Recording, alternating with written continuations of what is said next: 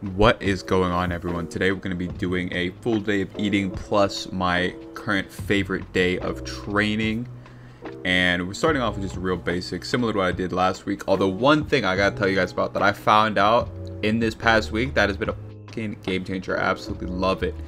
And it is going to be, actually, whenever you have egg whites, instead of like cooking them on a pan, spray like a meal prep container and cook it in the microwave. And I can tell you guys, it makes so much better egg whites because it doesn't stick to the pan, because there's like not a lot of fat in the egg whites. But you guys have to give that a try and let me know how it goes. So I had to work this morning. It wasn't too bad, but you know, still sucks having to work on a weekend, but gotta get my hours in. So after this though, going to go ahead and show y'all, gotta do a cat intermission for Mr. Zodi. Also, just want to let you guys know, if you guys really do like this kind of content, please do like the video and subscribe. It really does help me a ton. And then kind of next going into this, we'll just go ahead and start making my lunch. And these are actually some Japanese souffle pancakes, but they're like, you know, protein obviously, because I can't just eat, you know, on a 2,500 calorie cut. I can't be eating fucking regular Japanese pancakes. So these are like a anabolic version that I got from Exercise from Cheat Meals. I'll put his channel in the description, and you guys really should check it out because he does some really great shit over there, and his recipes all turn out really good, at least that I've tested so far. So I won't be doing exact measurements on this video because I don't want to steal a bunch of credit from him, but I'll link his video to this in the description. You guys can check it out if you want to remake it. I'll still be kind of going over how I made it and the method and all that kind of stuff. But for if you guys want all the individual ingredients, then you got to go over to his channel. But basically, what you're doing here is just making a really basic meringue, except instead of using regular sugar, you're using erythritol, which is my personal favorite sweetener, or whatever artificial sweetener you want to use. And then after that, we just gotta sift all of our dry ingredients, which is just basically flour and protein powder.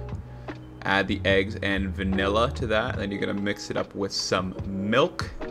And this honestly is like really similar to making regular Japanese souffle pancakes, but they turn out so amazing when it comes to an anabolic version. They're like because when you have a lot of protein pancakes, unless you use like Kodiak cake mix and you kind of do a combo like that, most just protein pancake recipes you find on the internet kind of are dog shit. Like, they look good, and that's something that I feel like a lot of anabolic recipe people do, especially on like Instagram and shit like that, is they're really good at making stuff look great, but you taste it and it's like, where is the fucking flavor? So I'm not a fan of a lot of those recipes. Some of them are okay, don't get me wrong, but especially the sweet stuff, I feel like leaves a lot to be desired. But these are actually amazing, so highly would recommend giving them a try. But this is one of the most important steps. Make sure, if there's one thing whenever you're remaking these, make sure you're at least relatively careful when you're folding in your egg whites. This is kind of the make or break point with a lot of these. And then with this part, you don't really need, I have a pastry bag because I was in culinary school for a while, and same thing with, you know, culinary school had pastry school, so we had to like get some of these fucking pastry bags, so I just have a lot of them kind of sitting around because I never use them. But you can just use like a Ziploc bag, chop off the top of it, and then it'll work fine that way too. Make sure whenever you're cooking these, make sure you put a lid on top of them because you gotta steam them or else they're just not gonna cook all the way. Also, I'm sure as you guys can see, there's like another pan because the batch that I made was a double batch, which for me kind of fit my calories a little bit better, whereas 700 calories, but you know, 80 grams of protein instead of the regular amount. So that's why there's that second pan there, because they do take a while to cook. Alright, y'all, gonna go ahead and eat this. Again, these are these fluffy Japanese pancakes, the protein pancakes from Exercise for Cheat Meals. Highly, highly, highly would recommend if you haven't made them. I'll make sure and post the macros and everything in the description, also to his channel and his video where I got it from. Amazing. Again, they take a little bit longer, so like I wouldn't do these any day during the week, but whenever you have free time on a weekend, or it's like you're just feeling like you want something extra special, highly would recommend these. These are so fucking good. So I'm gonna get into these, and then I gotta go back to studying for, I have a bunch of finals coming up. Luckily, it's almost done. Especially this special has been fucking brutal for me.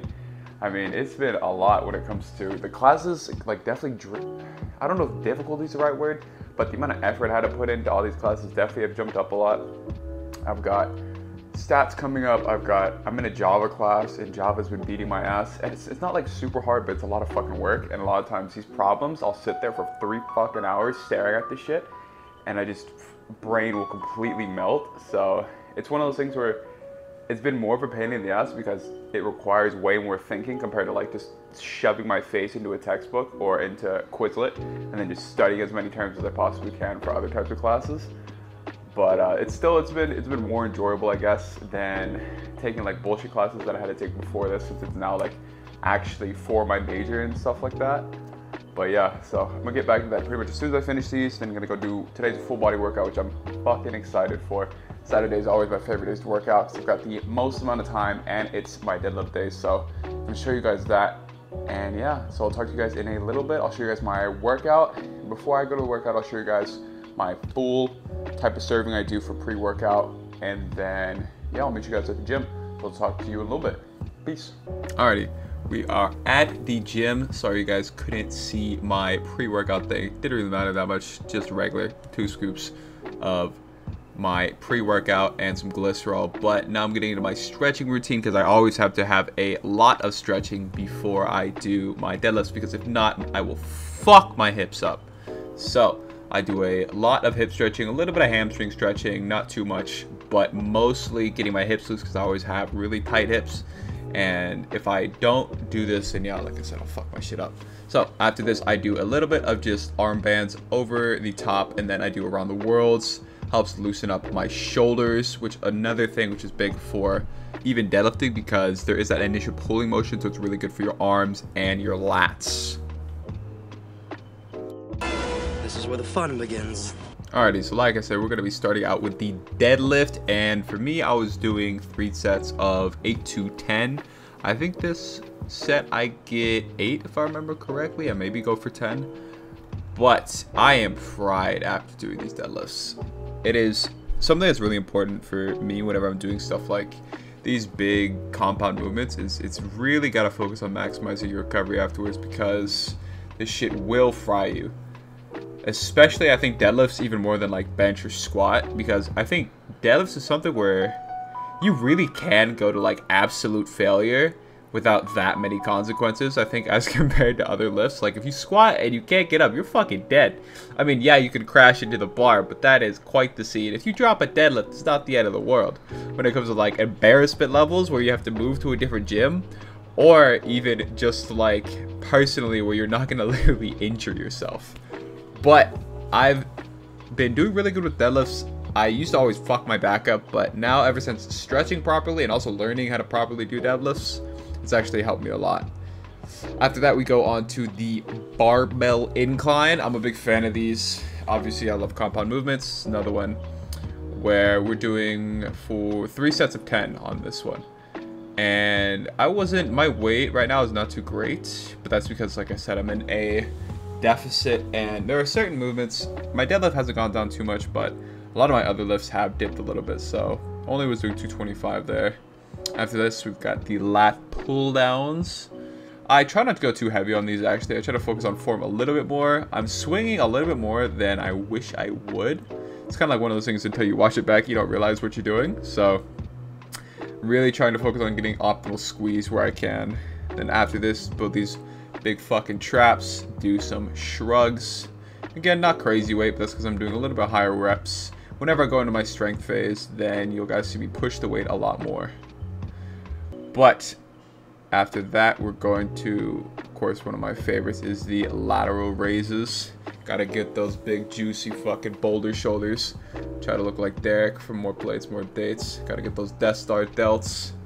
So after we do these, I move on to my rear delt flies, something I think is super underrated, and not enough people do it, because if you really want to get the rounded shoulder, you have to work on your delts. And I think it's just super underrated. Also, what's cool about the delts is you don't actually have to do that many exercises, I think, to build the delts, because it's such a small part of the shoulder. You really don't have to do more than 2 or 3 sets, you know, every workout to actually build your delts optimally. And then after that, we've got something, again, I think this is super underrated exercise. I don't see anybody do this, actually, when it comes to doing close grip bench press. I think it works the triceps really great. It got cut there, I think because I ran out of storage space on my phone or some shit like that. But I did again 4 sets of 10, or 3 sets of 10. And then after this, we've got the calf raises. I can't forget about calf raises. You know, there's not really that much you can do for your calves, but as long as you train them enough, I've actually seen some decent progress in my calves, which has been nice. But after this, we go do a little bit more cardio. Mainly I focus on getting steps, like I always say. It's, to me, that's a lot more important. I've been trying to recently up my actual cardio levels a little bit more because I want to start accelerating this a little bit and then going on a trip soon. But after this, went ahead and made me some, this is like a taco chicken mac and cheese that I love this stuff. It's so good. This is from somebody on Instagram posted, but it's really good. With that, gonna have me some green beans. This is actually gonna be a massive meal because I got back from like the grocery at like fucking 8:30, and I normally have my last meal at 7, so it's about to be a massive meal that I ate. And yeah, I'm just kind of making a little wrap here, and then I'm making like a garlic sauce, which is literally just Greek yogurt, garlic, salt, and then add some water, thin it out, mix it up. Shit turns out great. Put that on a lot of stuff, and it's amazing. So just throwing this together, and then we'll finish off my calories for the day. I think this day I ate about 2,600, 2,560 I think is what I'm supposed to hit, so about 2,600. Had me also some rice cakes. Just slather those bitches in honey, and they are amazing. 10 out of 10 would recommend. I'm gonna eat my little chicken wrap that I made here with my dessert slash side for carbs. Like I said, my fucking rice cake slathered in honey, absolutely amazing. I'm gonna do this, then I just gotta get back to work. We'll really start work because I was fucking busy slash lazy today.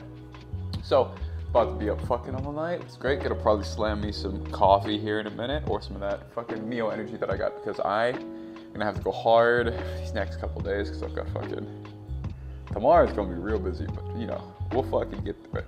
We'll get through it. But hope you guys have a great rest of your week. Hope it starts off strong or ends strong whenever the fuck you watch this video. So I'll talk to you guys in the next one. If you guys like all this content and stuff like that, please don't forget to like, comment, subscribe. It really does help me a ton, and I'll talk to you guys in the next one. Peace.